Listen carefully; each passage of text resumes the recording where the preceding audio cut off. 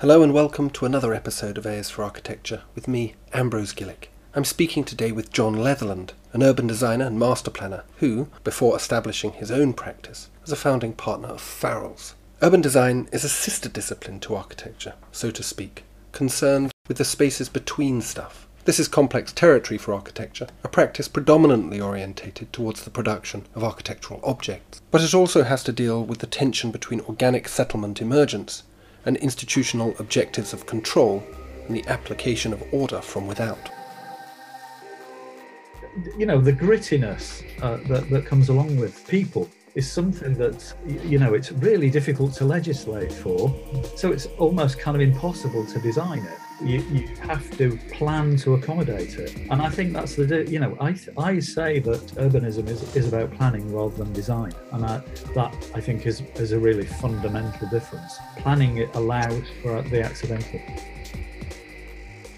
A is for Architecture, a podcast about architecture, buildings, urban culture and space. Hello and welcome to another episode of A is for Architecture. I'm here today with John Letherland. John, would you like to introduce yourself? Yeah, hi Ambrose. Yeah, John Letherland. I am an architect by training, but an urbanist by choice, I suppose. I trained many years ago in Manchester and worked for many years under and with and along with Terry Farrell in London, and I now have my own small practice dealing mostly with master planning and urbanism, and I teach along with you at the University of Kent in Canterbury. So how does we do indeed, although you at a higher level than me, how does the I suppose, how is the influence? So Terry Farrell, of course, is postmodern hero. What was your role within that? I mean, you had a close working relationship with him. I'd quite like to understand Terry Farrell better, I suppose. Well, I think that would be a good thing, because I think the guy was significant and hugely influential, and one of the best urbanists that this country has produced in many years. I mean, world status in my view. But immediately one's and you're not alone in this, but immediately one's inclination is to think Terry Farrell, postmodernist, and that's a whole subject of another podcast, I suspect. I mean, I don't know whether you want to go there in this one. I mean, I think for many people, postmodernism is a term of criticism. For others, it's a term. It's a style issue. For Terry, I don't think it ever was a style issue, although we did get into that as a sort of visual format. But I think it was mostly about postmodernism in the broadest sense, that all branches of the arts embraced apart from architecture. It was about correcting the mistakes of modernism in abandoning all respect and understanding for what had happened before modernism. That's what postmodernism is is in my terms, and was for the practice. But the focus on style and two-dimensionality of the thing was a problem for us. So your architecture was. So this is something I picked up in the document you sent through on the Kent University master plan, which is from 2000 and. What's that? 19. We just finished the master plan before COVID hit, so it was the end of 2019. And I was reading through that, this beautifully presented document actually, and very, very rich. And there's a huge amount on context. And is that? Would you say that fits with this idea of the postmodern of being of sort of coming to terms with history as an important factor in architectural and urban design. Well, without any doubt, and I think that the constituent parts of place or placemaking are very broad. It's the places have come about through years and generations of layering and evolution, and and the constituent parts are fairly obvious if you think about them. I mean, I would say they begin with geology and geography, topography, landscape, archaeology, history, and so on, the etymology of place names and so on, which doesn't mean that it's all about glancing back, but it is about learning from the past. And how do you know where somewhere's going if you don't know where it's come from? Yeah, I mean, I often think when we're dealing with architecture, I think of it sometimes a bit like that we walk backwards, that we're constantly pushing for a progressive kind of new way of doing things, but we have our eyes locked firmly on the past, and particularly on totemic figures, Le Corbusier's and Frank Lloyd Wright's and Altos and people like that. Isn't dealing with context in that way, in a similar way, sort of slightly fetishistic and peculiar? I mean, I know that sounds like a rather naughty thing to say, because we're meant to care about context, but there seems to me something slightly strange about the overemphasis on, I suppose, on some of these contextual concerns. Now you're just being provocative. I would say that you can't understand somewhere. I think this is probably we need to unpack where architecture and urbanism are different in order to have that conversation. Because I think architects, I mean, both subjects are incredibly complex, and therefore difficult. It's kind of facile to cover them, without any depth. And I think for architecture, it's entirely possible to ignore context, and very often that's done very, it's done successfully. But I would say in urbanism, it's the reverse, and there are many ways in which urbanism and architecture digress and go their separate ways, and I think that the context is fundamental to urbanism, not necessarily for architecture. Although I would always advocate that the best architecture is right for its context. Mm-hmm. I mean, I in my teaching and my work and my teaching, I always try and make the point that every spot on the face of the planet is unique in some way. Mm-hmm. What the Romans would have called the genius loci. It's the spirit of the place, and it's our responsibility to discover and define that, in my view.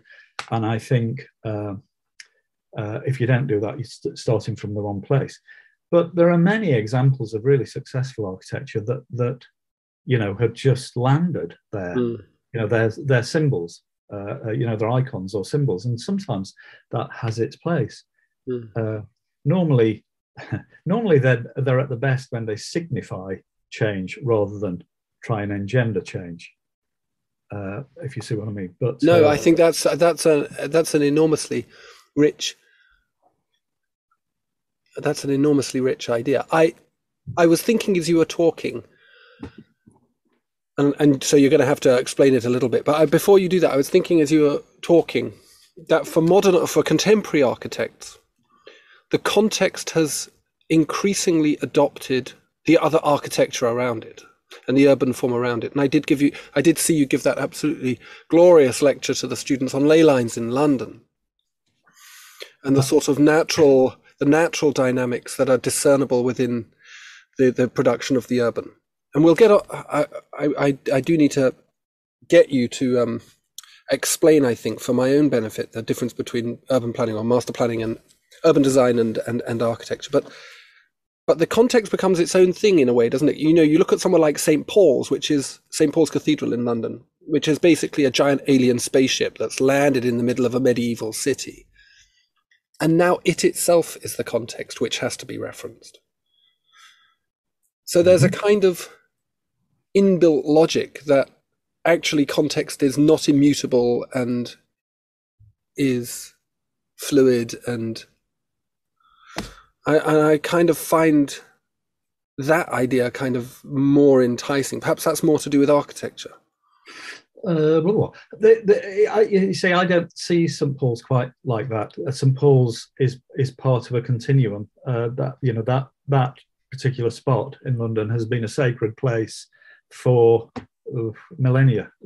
Since humans, inhabited that part of the country. I mean, the Romans had their temple to the lunar god, I think, there in that location. So, and Wren would have been aware of all that, and so there's no accident that one of our most significant sacred spots is there. It hasn't just landed. It's been there. It's there for very good reasons, which are separate to its architectural composition. But they do take advantage of all the same things over the years. It was a you look at the contours. It was a piece of high ground. It could be seen from pretty much anywhere in the city. So and that's normally what happens with places of worship. They're on, they're being simplistic about it, but they're usually on high ground. So I don't think you can't have that conversation without separating out architecture and urbanism. You can appreciate Paul's as a composition independently of anything else, but the deeper meaning is about how it came to be there. You sent me through a good article about the difference by David Rudlin, about the difference between architects and urbanists, I suppose. What is it about architects and urbanism from here and now? It was published in the Academy of Urbanism journal just last week, which I thought was very good. But it talks about this object orientation in architectural education and how this is problematic when you're trying to teach master planning. But maybe if you can open out the inherent differences, and Rudlin talks in there about the idea of rules within urbanism and architecture not really being about rules. And maybe that's the difference we're encountering when you think about St. Paul's as a building versus St. Paul's as the right function for the space. Yeah, I think the rules thing was the bit about the article that I would have liked, be interested to talk to him more about. But I thought pretty much he encapsulated the some really interesting points in a fairly short article. I think that one of the difficulties here is, okay, how do you separate them out? How do you define them? Because they're clearly very related, architecture and urbanism. But I would say, as Rudlin pointed out, architecture and architecture schools teach architecture as the design of things, objects, and that's fine in itself. But urbanism, if you, it's almost the other side of the coin, is about in my terms, my definition is it's the space between buildings, and one can't exist without the other, because unless we have some buildings, we're not enclosing space.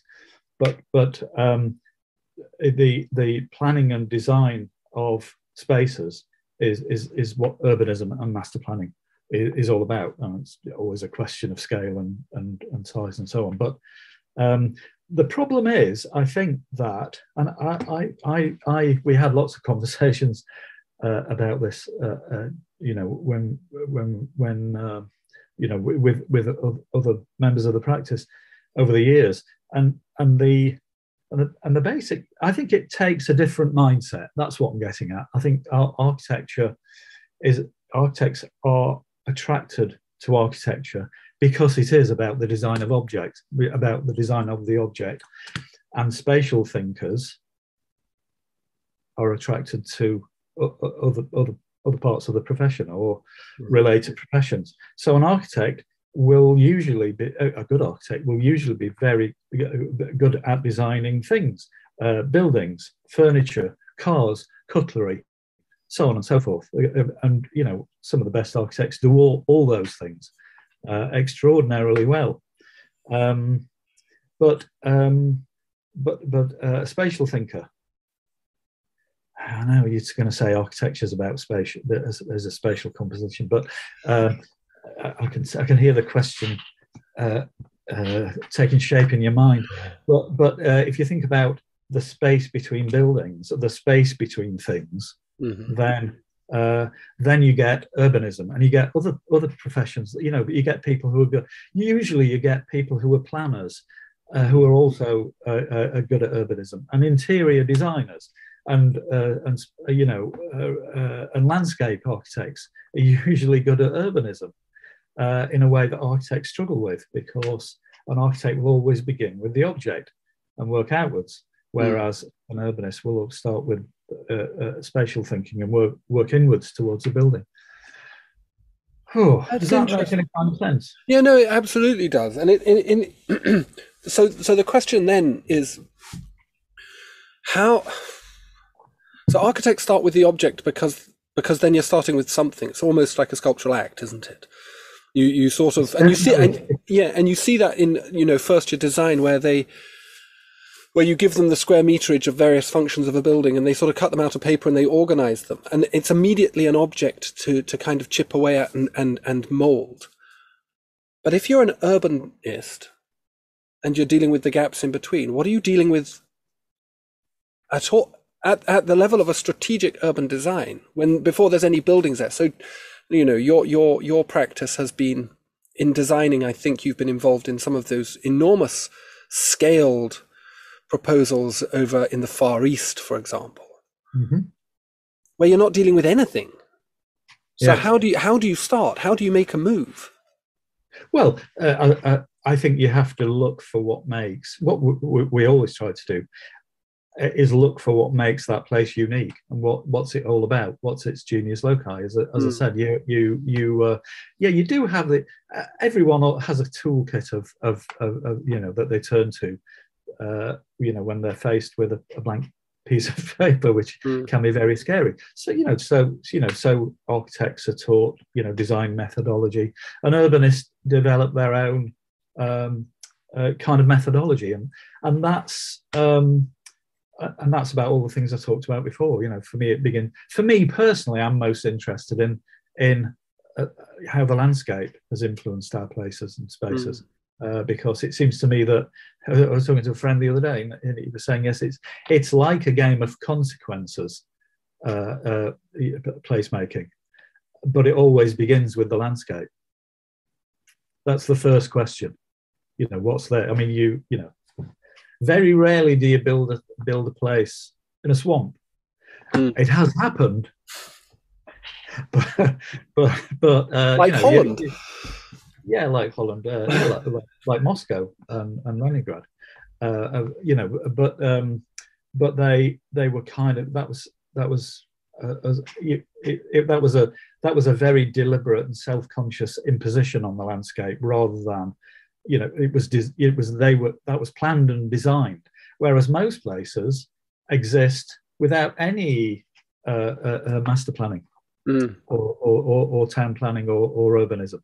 And so some of the places that we quote as teachers of urbanism had nothing to do with urban designers. Yeah. Well, I think that's a really interesting one. So as the profession of urban design has emerged, so when I was doing my PhD, I was out in Gujarat in India in a post-disaster situation. Well, not directly. It was a few years after the event, and I was looking at some of the reconstruction of that. And one of the things, there was a beautiful medieval city called Bhuj, Bhuj, in an area of Gujarat called Kutch, just below the Sindh Valley, just below the Pakistan border. And by just, I mean Indian scale just. I mean, it's not really just. It's a long way. But and they sort of planned it in the post-disaster situation. They had to replan it for safety and security, and because a lot of buildings had fallen down. And this medieval city, which had organically grown, all of a sudden became a sort of planned space, which is to say an ostensibly modernist space.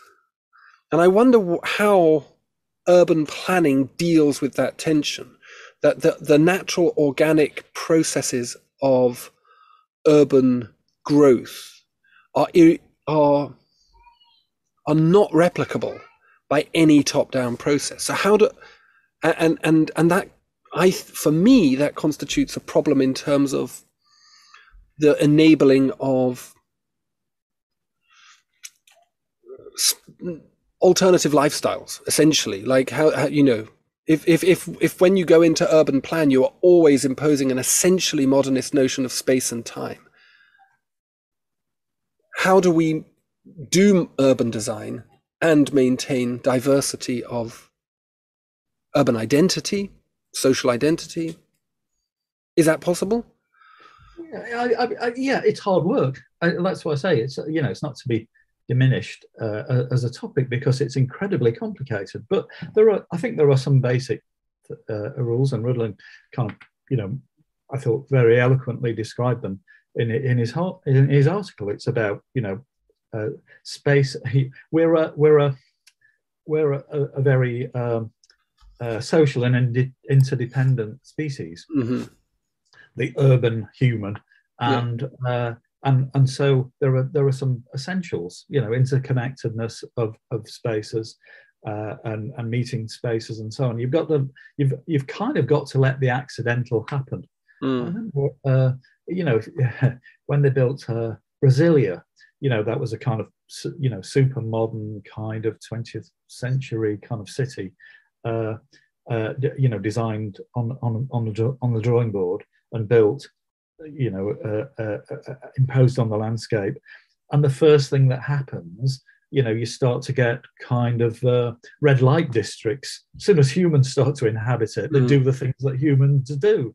They start to kind of, you know, leave trash everywhere and you know, the grittiness that comes along with people is something that you know, it's really difficult to legislate for, but so it's almost kind of impossible to design it. You have to plan to accommodate it, and I think that's you know, I say that urbanism is about planning rather than design, and that I think is a really fundamental difference. Planning, it allows for the accidental. So it's a more of an abstract process. So you start off with this very abstract concept of the genius loci, of the spirit of the place. Yeah. And you work at a scale that is detached from the context. Is that something that, if you're going to enable the accidental, the organic, do you have to keep at a remove from this process, from the kind of reality of what is it like you see Le Corbusier's plans for places like Addis Ababa, which are psychotic, or Chandigarh, which are psychotic and built, and it's extremely abstract as a thing, like decontextual on another level. Is that, go on? Well, I was going to say, I think the problem with trying to provide an answer is that because you're trying to imagine it, urbanism, as a design process. I think the flaw is in the question. With the greatest of respect, Ambrose, I think you have to stop thinking about it as a design process. Okay. And unfortunately, I think that's how it's taught in architecture schools, because architecture schools are about teaching design. And actually, planning is something that comes before that design process. So it's more of it's a good deal more about understanding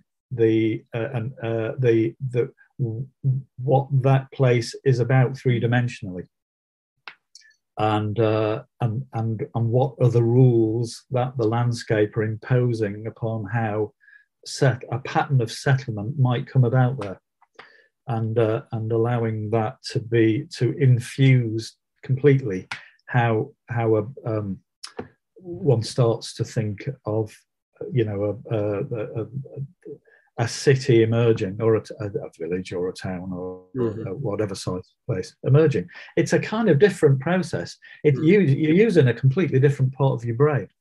It's right brain, left brain stuff, and I think and that's why I think very few people are good at architecture and urbanism.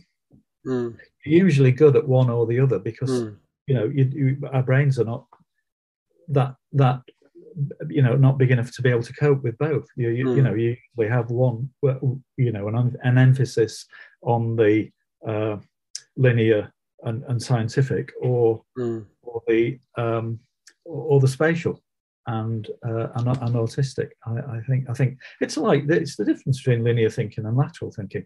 It's very difficult to do both. I mean, you know, as soon as you meet someone, you can normally tell which they are, can't you? Yeah. That's one starts ordering you about, and the other one, you know, starts offering you a beer. Is the urbanist the nice one? Yeah, of course. I would definitely agree with you. I think this is a really interesting idea. I mean, for me, the issue with urban design is simply scale. Is that I find it, you know, you get trained in architecture school to move up through the scales from, it depends which school you're at, but from sort of hand-sized object, body-sized objects to, by the end of your third year or fifth year, designing some kilometer-long thing. But you're never actually dealing or very rarely are you actually dealing with a connected or an interconnected urban reality. So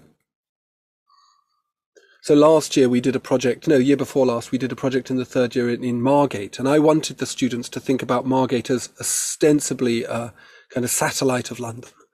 Not because it is, but because I thought it was a useful device to kind of charge their designs, to think about what their designs are trying to achieve in terms of the footfall and people that they were designing for.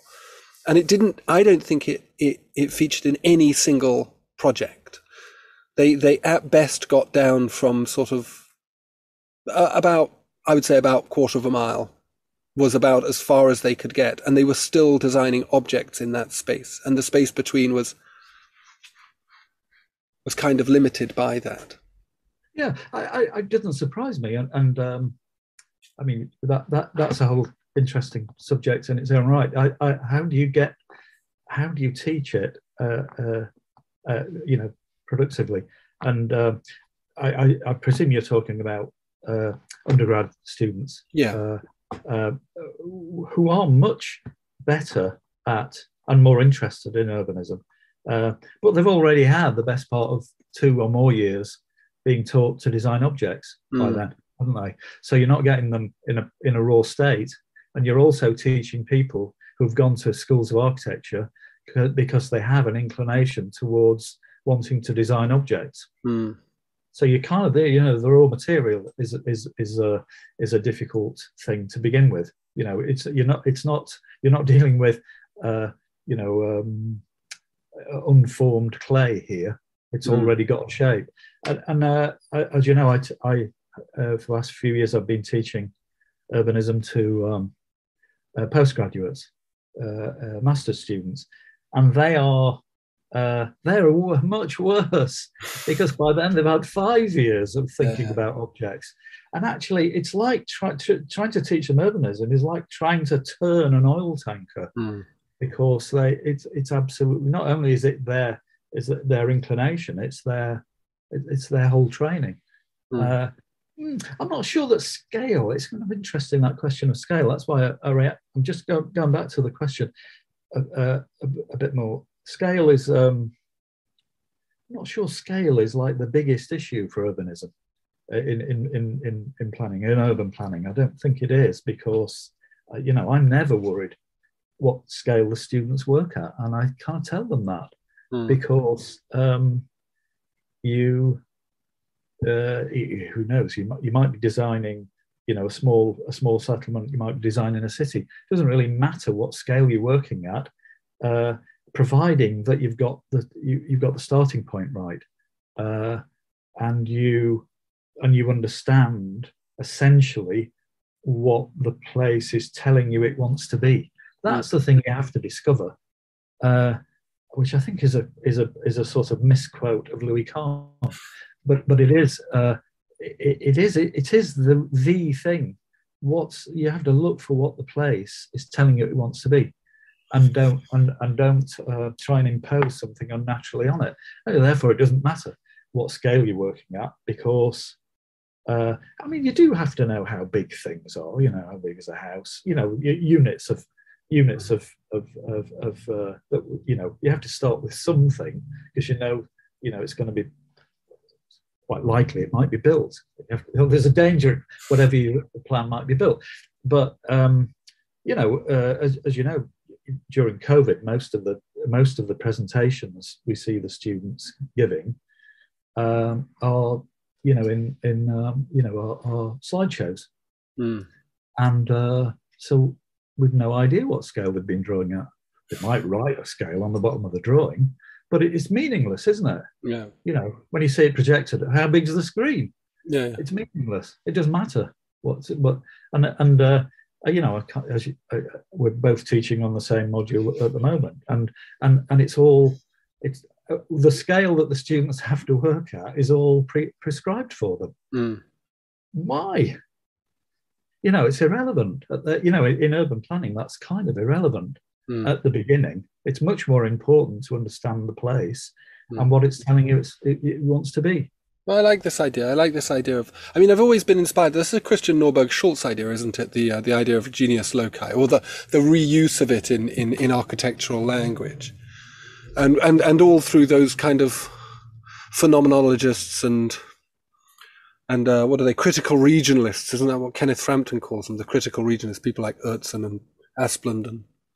But I did wonder about this idea of, so you've used this word placemaking, and in the document, in the master plan document for Kent University, I think it features something like over 25 times, and it is a word that is used a lot, and I'm not sure I understand what it means. And I said, I was on another episode of this, I was talking to an architect who's trained as a town planner as well, and she used it, and I said, what does that mean? Don't places already exist?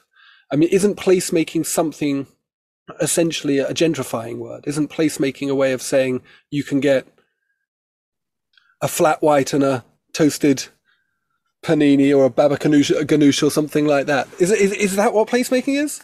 Yeah. Next question. No. Well, go on. You've got to tell me what it is. It's a mystery. But yeah, and it's a burden, because it's difficult to describe what we're on about in other ways. Placemaking. A place is about it's the collision of all those things that we need as an interconnected, interdependent humans. I think that's what it means. So you are providing a setting for those things to happen. A sort of urban theatre for those things to happen, but not always. You've got to also anticipate the ordinary. I think one of the I sound like I hate architects. I don't at all. I think they're lovely people, and I think they're an incredibly useful people. But I think with architects, they're always taught to be the best. You're taught to be competitive from day one at school, in schools of architecture. Yeah. Whereas I always try to teach my students that actually collaboration is a much better place to begin. So it's about all those things, and I think that urbanism. I think architecture. The problem is architecture. I'm even using placement.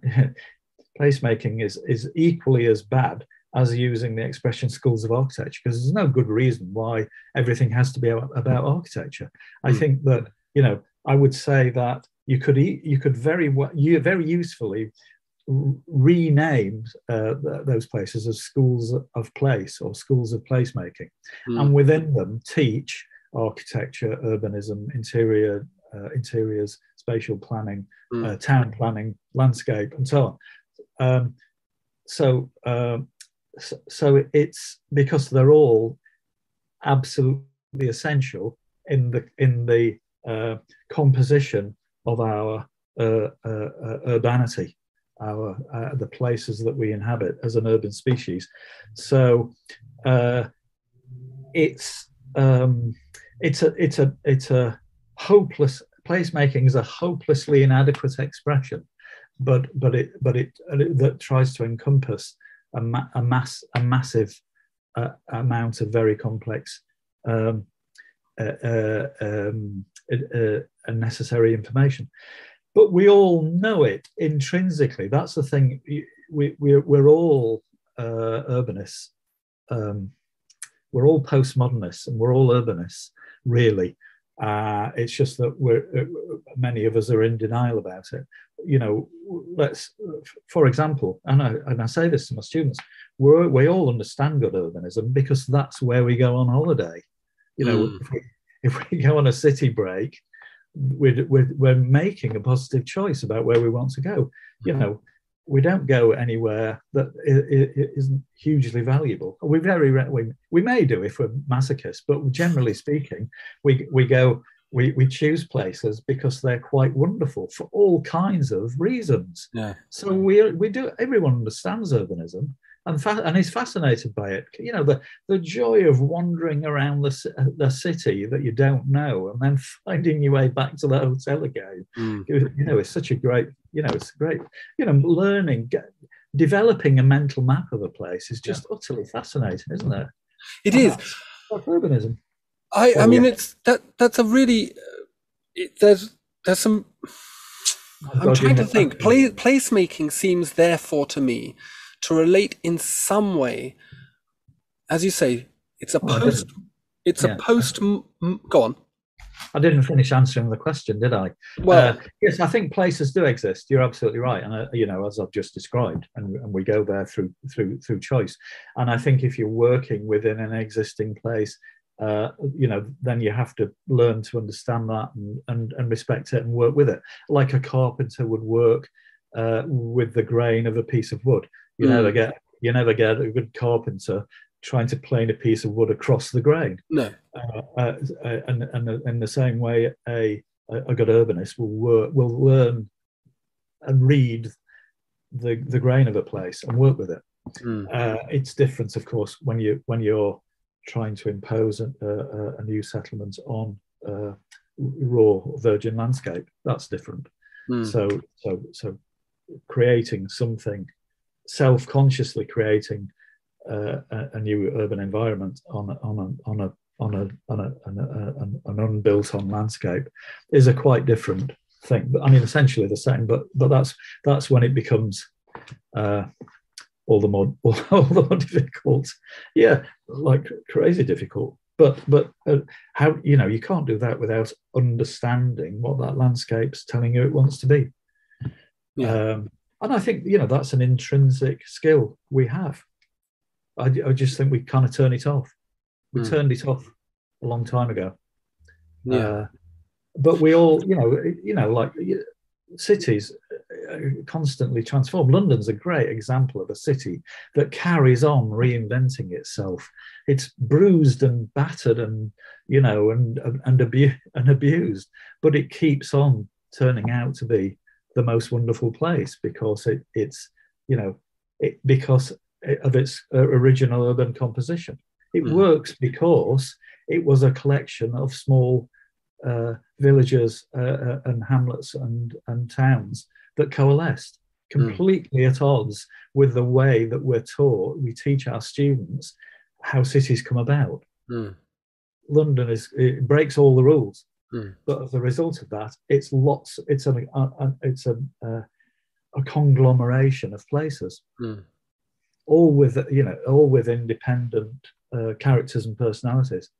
And as a result, as one diminishes in significance for whatever reason, another one is emerging, Yeah. and it keeps on regenerating through that process, and trying to capture that as a piece of planning for a new place is absolutely difficult, but amazingly interesting.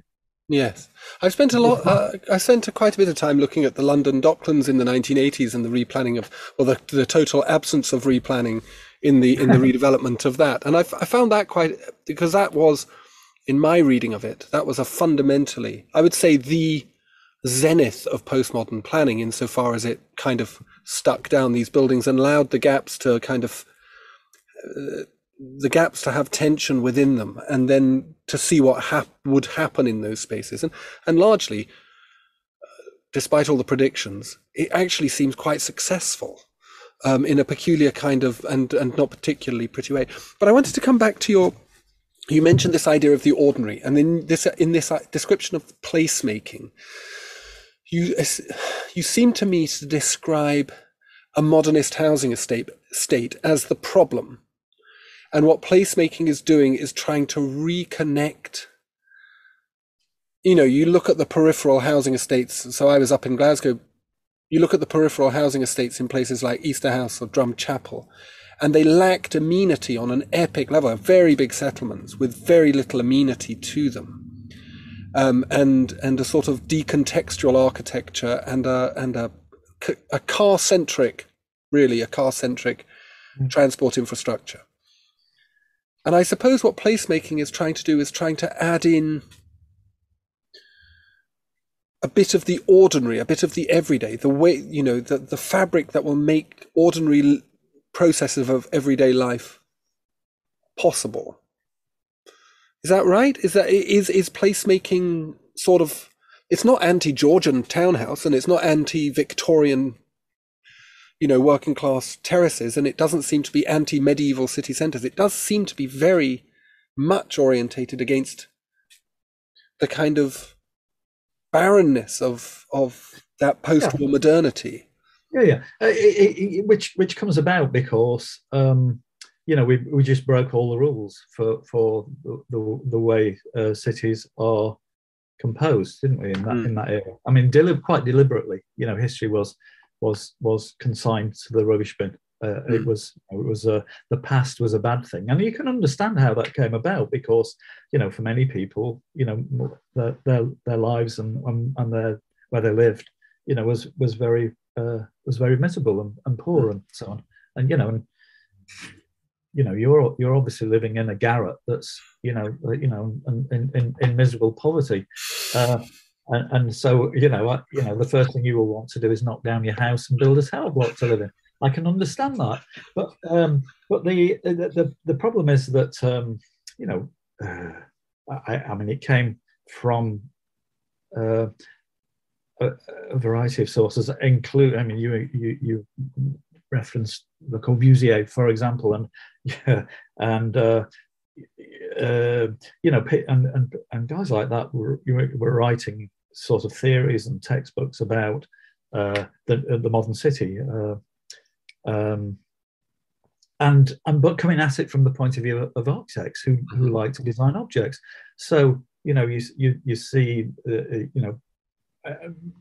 any number of post-war housing developments with the buildings located as objects in space.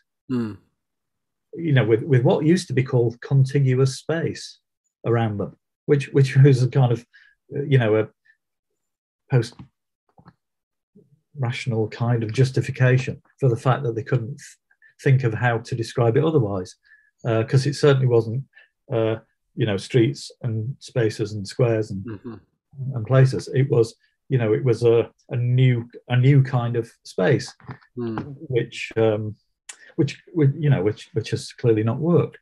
And I think that's why I'm saying postmodernism recognized the fact that we'd lost an awful lot along the way.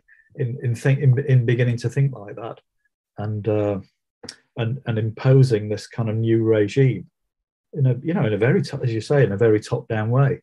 Whereas bottom-up thinking would, you'd start to, is a cooperative process. A street comes about because it's the route between somewhere and somewhere else. And at certain points along that route, it becomes useful to a group of people to occupy it, and so cooperatively they built their buildings that help to define that street, and enclose it as space. And maybe they then started, if they needed a marketplace, then they widened it out and made a square or some kind of place. And it was done unself-consciously and cooperatively. And postmodern planning, post-war planning, didn't do that. It was absolutely an imposition of a new kind of zealous ideal, which into our long-established cities, that made no sense. Where did it come from? Abercrombie was just about the most appalling urbanist that ever. Where did he get his ideas? I mean, it was so utterly insane. Driving kind of 6-lane motorways through Primrose Hill. I think there was a particular period of utter craziness, which thankfully we seem to be have overcome. From people like him came this notion that our cities had to be zoned. You couldn't. He was appalled that people in Shoreditch were living so close to the factories and places of work. In unhealthy conditions and so on, which I'm sure was true. I'm sure but it wasn't the city that was the fault. It was the factories belching out pollution that made that unpleasant. Thankfully, in the postmodern era, post-industrial era, where we've overcome those kind of problems, but we've soon discovered that zoning and putting housing here and hospitals here and schools here and workplace here, is a very unnatural way to compose our urban settlements. And post-war residential planning is just a facet of that inappropriate. I think for me, I think it's actually a component of colonial thinking.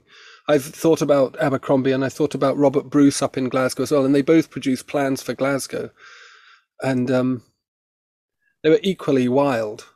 I mean, Robert Bruce's plan was to level the whole of Glasgow, the whole of it. And they came up with a sort of halfway house between Abercrombie and Bruce's. But I honestly think that it was the same attitude which saw the whole world as a space for the carve up of by people who could against people who couldn't, really. And I think that's the British Empire. Yeah, it's definitely a class thing. I agree with that. But I think it was well-meaning. I think in many respects, but utterly misplaced. I mean, the fact that the Abercrombie's take on London was, we would all own cars and we would all be driving everywhere and so on. Was just was the root cause of much of his road planning, transport planning, and that's left us with. Well, the interesting thing is, it's created a lot of work for modern day urban planners, and I'm not going to knock it. It's also created some really interesting. It's created some really interesting little squiffy spaces under the motorways. I remember late one night, 3 sheets to the wind, finding myself in in a bar in under the Westway. No idea where it was, but it was, it was literally built underneath the motorway. It was, absolutely, yeah. it was great fun. Yeah, and that's Brasilia. That's what Yeah. I'm talking about.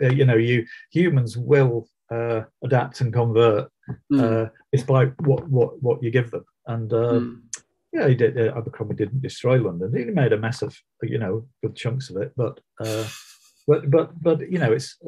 it's now we understand that kind of thing is not.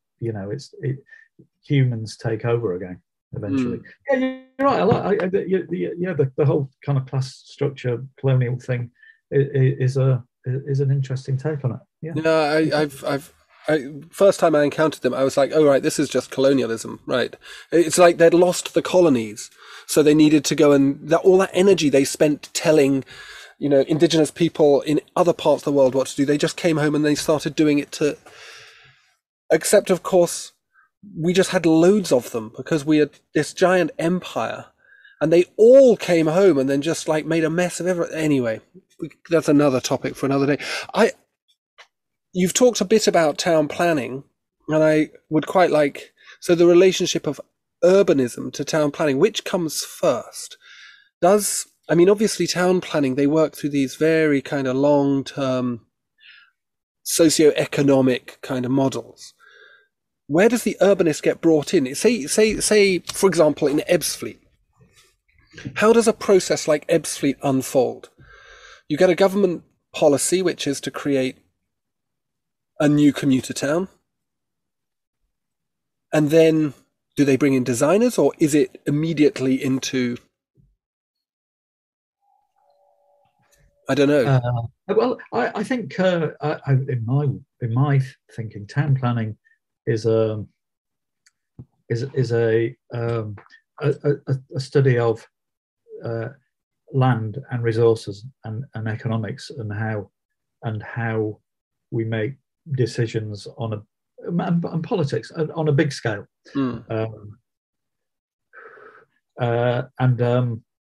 But does the urbanist sit alongside them at that point and guide their thinking? Because obviously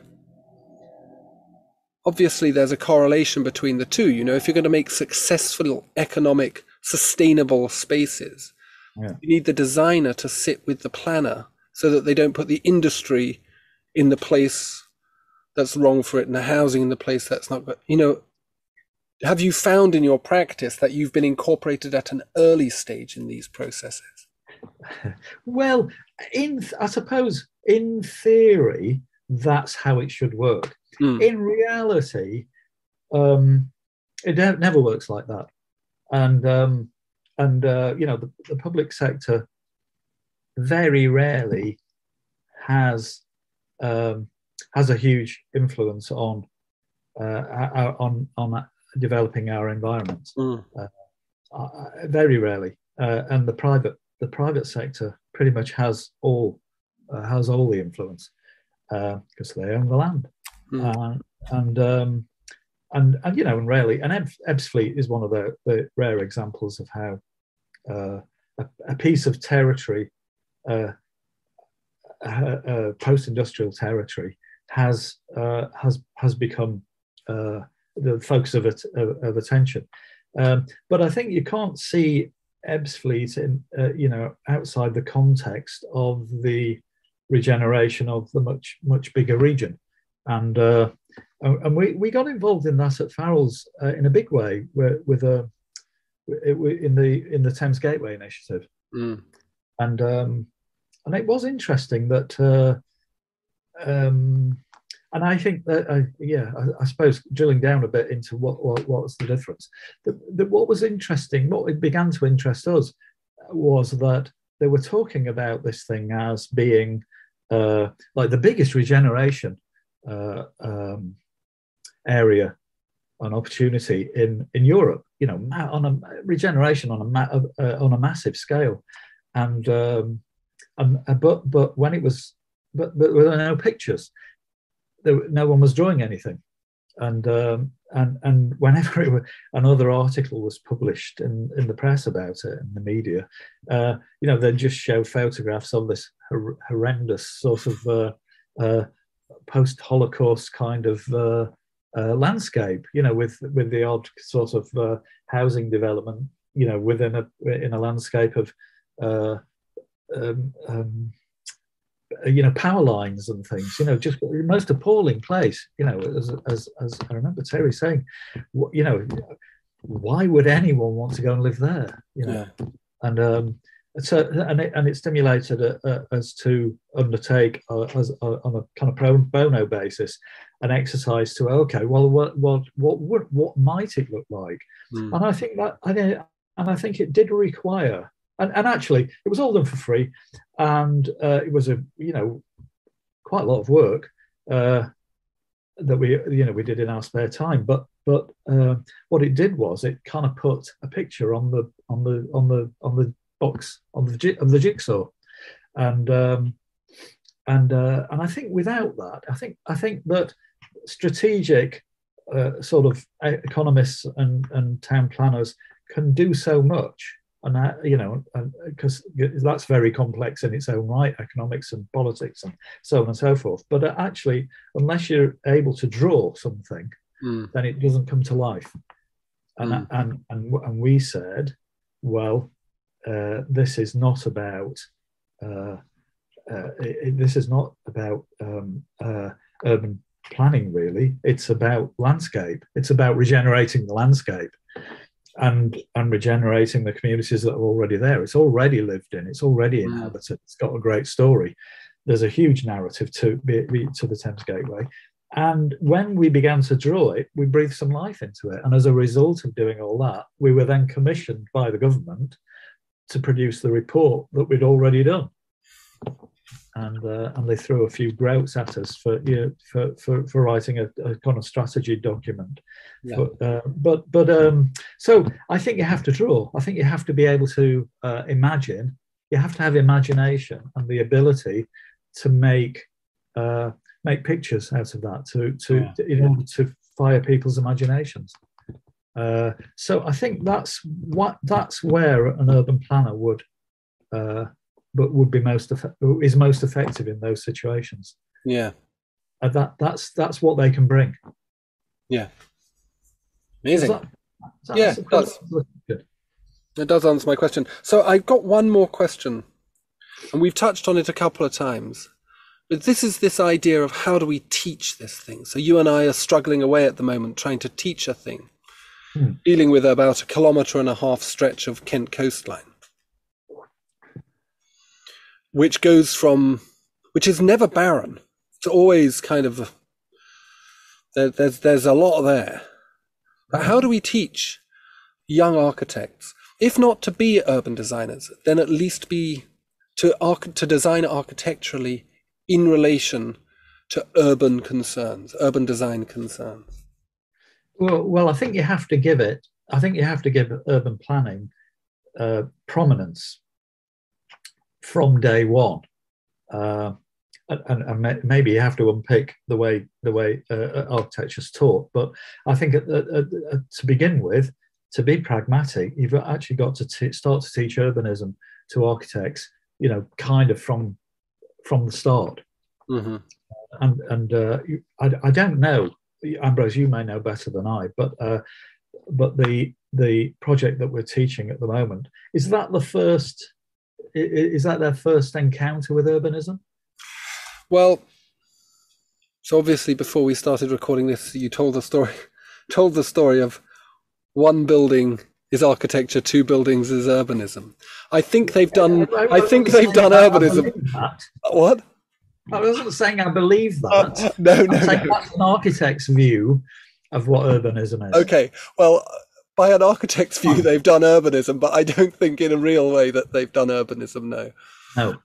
So, and I think that would be really valuable. I'd really love to persuade our School of Architecture and all the schools of architecture to teach urbanism, urban planning from day one, and to explain and differentiate between the disciplines. The problem is that most architects architects have a problem of thinking they can do everything.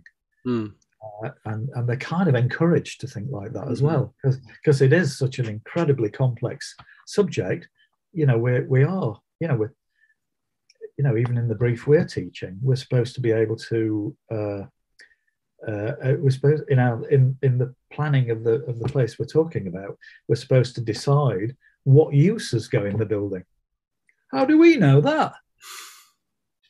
We're not economists. We've no idea. So you have to kind of learn to understand what you don't know and why you don't know it and who to turn to when you're in that situation.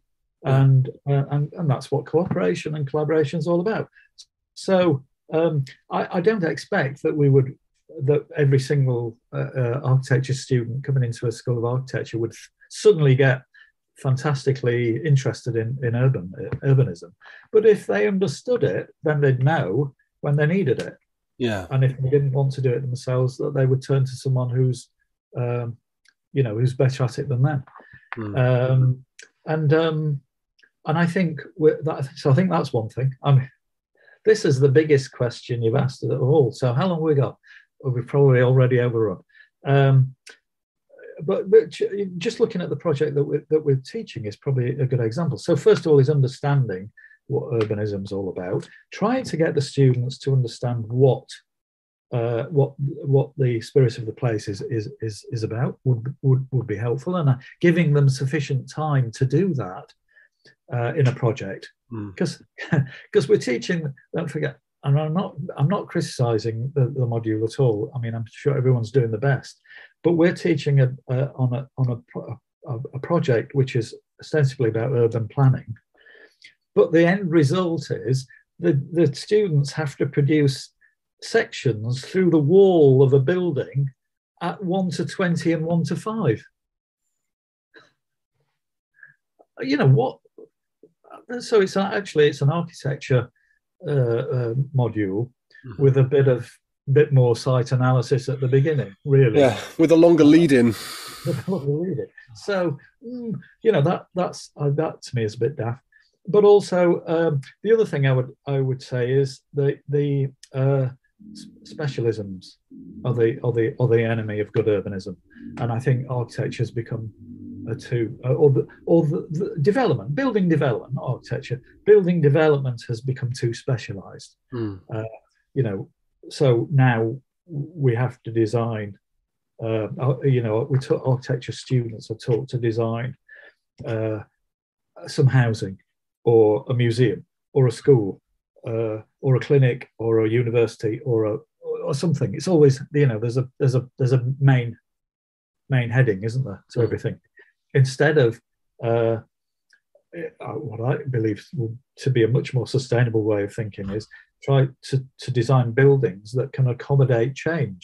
And for me, a good master plan is always one that can accept and accommodate change. And that we shouldn't be worrying about what goes in the building so much as enabling the right kind of things to go into those buildings, but that over time they'll adapt to human nature and the influence of how human beings behave, and how that changes and continues to change almost at an exponential rate.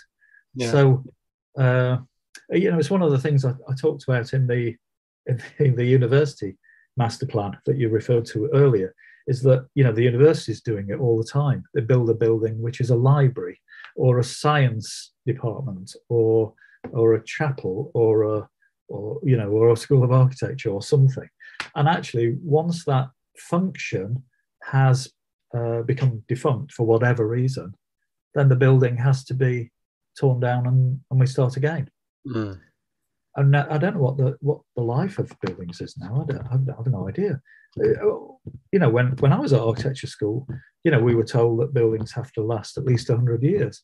I don't think that's the case now, is it? When you look at them, it doesn't look like they're going to. No, I don't think that.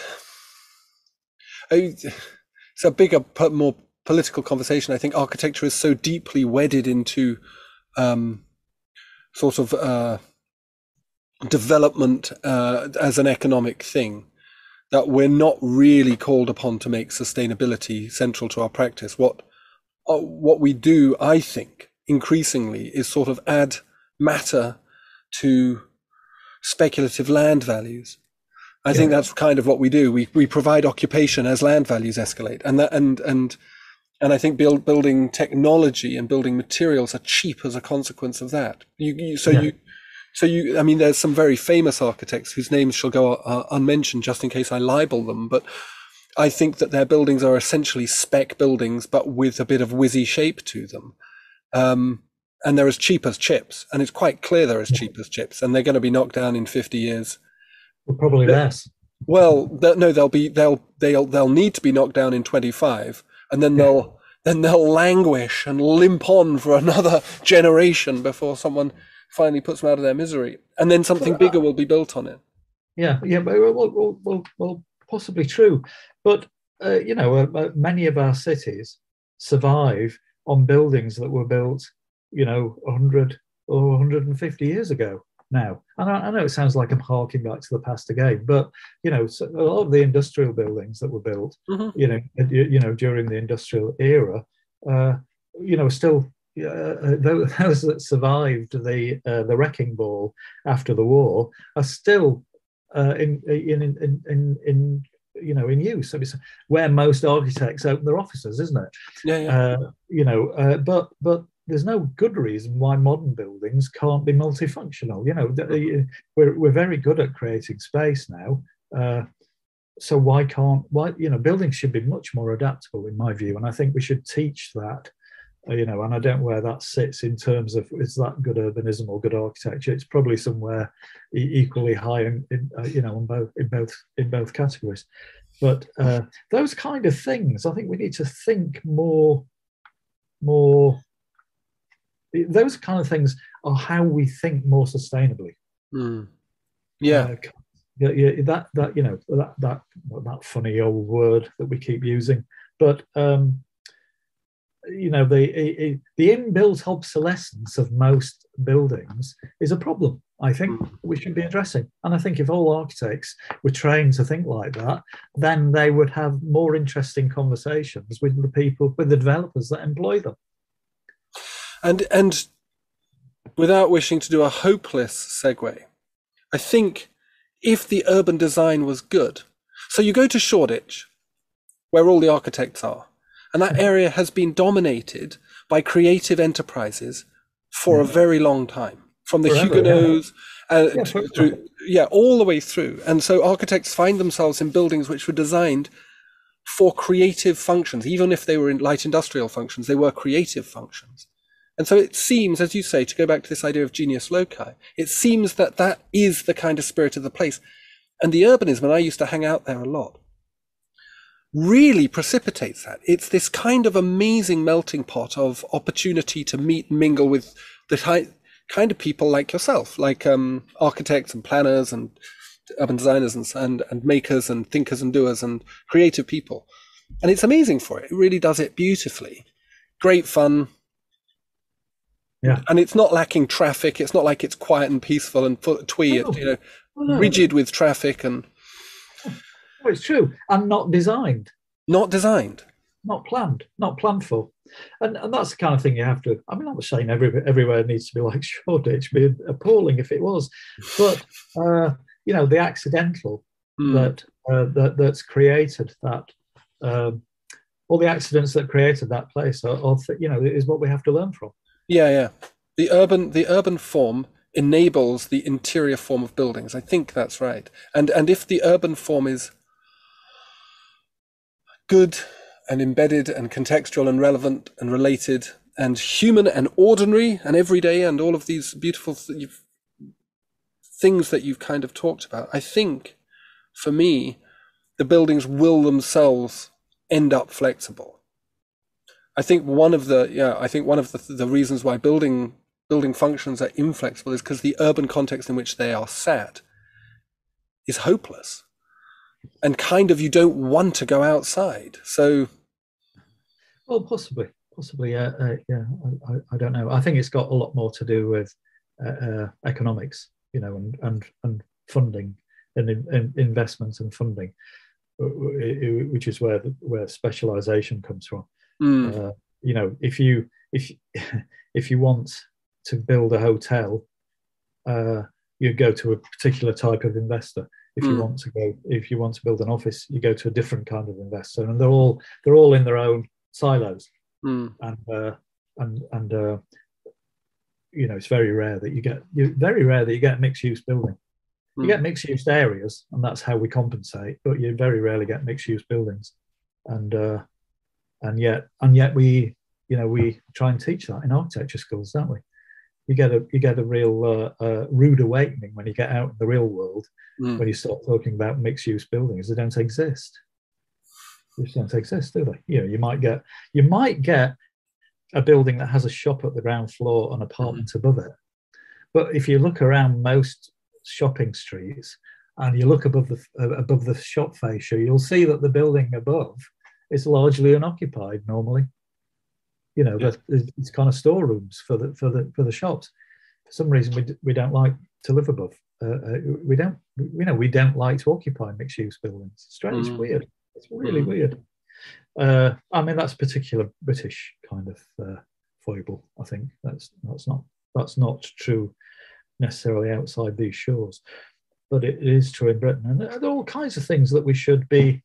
You know, I suppose what I'm saying is to bring it back to your original question 3 hours ago. What we need to do is, you know, there's common ground in architecture and urbanism, town planning, and so on that we ought to be addressing and teaching.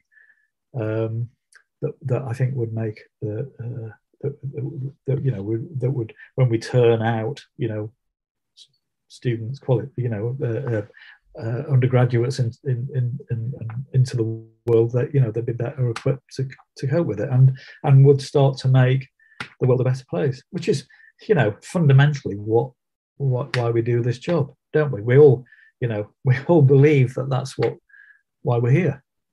You know, I mean, that's why most architects are such lovely people, because they want to make the world a better place. They do, and that's why we do it. So I think it is time. It is time for a rethink of how we teach and what we teach. Don't you think? I 100% agree with you, John. That was lovely. Thank you very much. Oh, good. Thank you, and thanks very much. I enjoyed the conversation. I really enjoyed it. Gosh, that was good.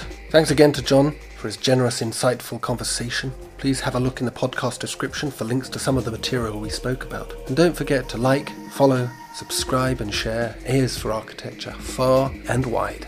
See you next year. Cheers.